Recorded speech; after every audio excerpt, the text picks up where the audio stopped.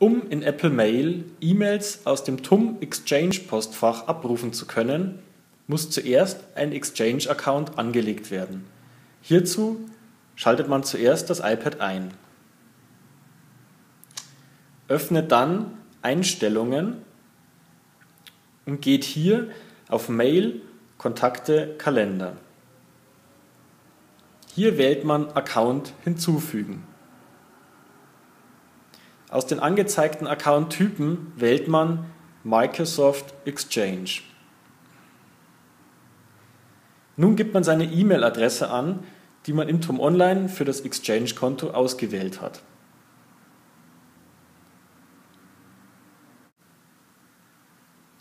Die Domain heißt ADS. Alle drei groß geschrieben, also groß A, groß D, groß S. Der Benutzername ist die eigene LRZ-Kennung.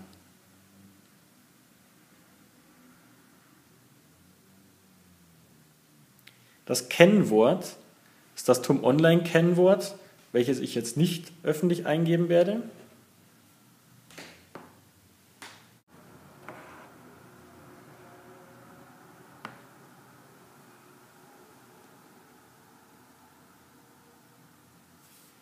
Die Beschreibung bezeichnet den Namen des Postfaches, wie es später unter Mail angezeigt wird.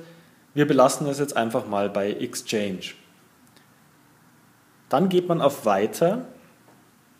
Es erscheint nochmal ein zusätzliches Feld mit Namen Server, in welches man xmail.mwn.de eingibt.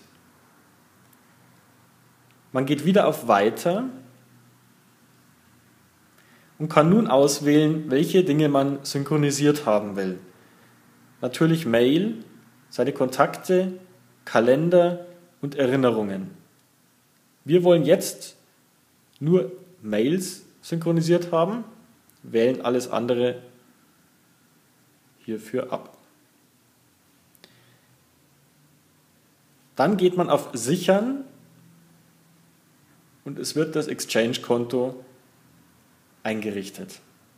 Unter Mail kann man sich dann überzeugen, dass das auch funktioniert hat.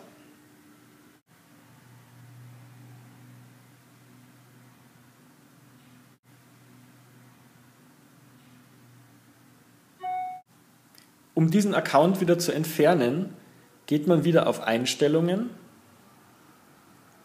wählt den Account, den man entfernen will, aus, in dem Fall den Exchange-Account, und geht auf Account löschen. Nach der Bestätigung ist der Account entfernt. Gut.